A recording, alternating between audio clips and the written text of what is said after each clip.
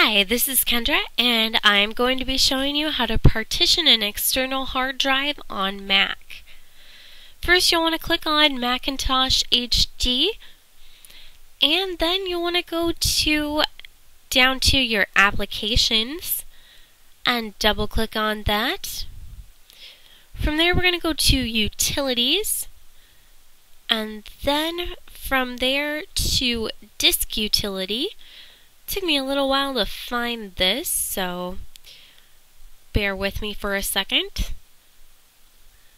There it is, finally. And once that opens, we'll be looking at our hard drives.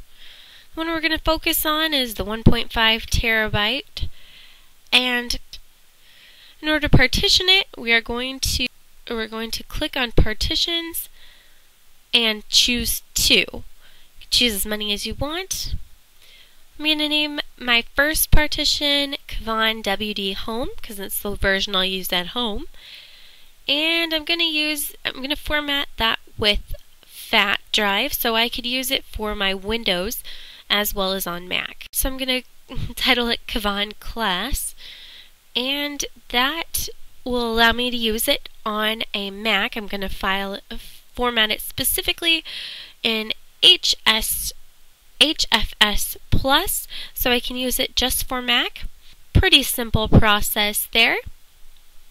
And now, as you can see, I have 2 separate drives on my single external hard drive.